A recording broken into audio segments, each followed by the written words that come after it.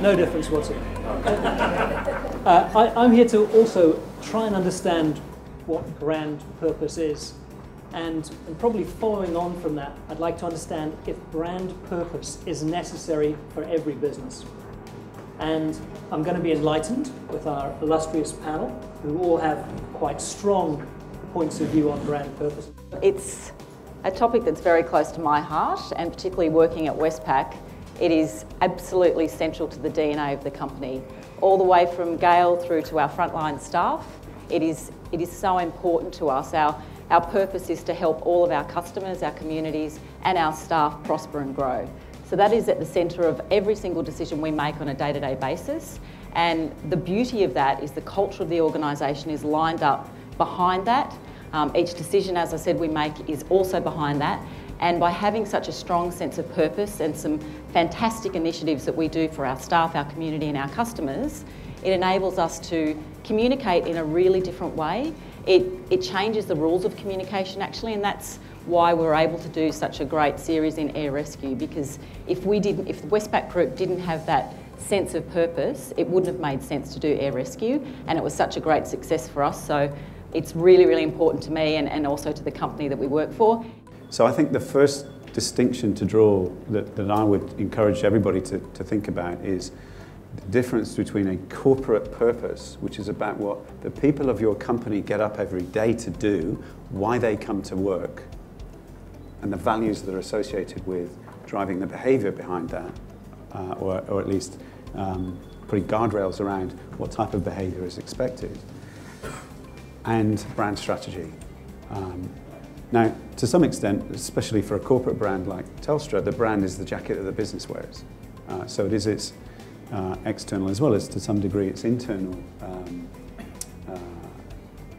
vehicle for communicating and living and breathing and all the rest of it, and it provides guardrails. But I make this distinction between corporate purpose and brand strategy. What I see a lot of is grafting on a social, corporate social responsibility strategy into a brand strategy and calling it brand purpose, which it's not. Frankly, I think that's just borrowed interest. However, having a corporate purpose is very, very important, and we've seen at Telstra, we've seen it galvanise 40,000 people into doing something much more meaningful than they thought they were doing. It is interesting, isn't it, where there's lots of case studies around, if you like, service-based businesses using, let's call it brand advertising for fun, brand advertising to actually drive the behaviour back into the organisation. So there is this really, especially for organisations as massive as a Telstra, like Qantas is here as well, you are able to actually use the power of advertising to generate a sense of purpose back into the building and therefore change the behaviour. Because clearly you want, let's say the shop front, certain behaviours. And it's one of those wonderful things that ads can do, which is why I do see advertising as almost the ultimate expression. And there's great excitement. And Lisa, the brand purposes, and we're going to be talking about brand purposes, do they have to be worthy? Absolutely. If they're not worthy, they're not believable, they're not authentic, and people see through that straight away. I think the point on corporate purpose versus brand strategy, for us it's actually different. We're a house of brands, but our Westpac brand purpose or strategy, whatever you want to call it, is actually aligned to our corporate purpose. So our brand proposition for Westpac, everyone knows it, but I'll repeat it, is Australia proudly supported by Westpac. They directly align with what we're trying to do. All of our brands are helpful in different ways and they engage with our customers in different ways, but Westpac, being the master brand, lines up directly behind the corporate purpose. Therefore, it enables us to do a whole lot of different things around that because our customers find it meaningful. So we've got that shared sense of meaning and shared sense of value.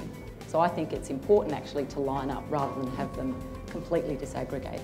There's something interesting about 3 words as well. It's very powerful. When Nike comes out in 1980 with a purpose, a life purpose around just doing it, it's really powerful. And what does everyone then want? They want to copy it. You know, and then you go even further back and Coca-Cola wanted to teach the world to sing.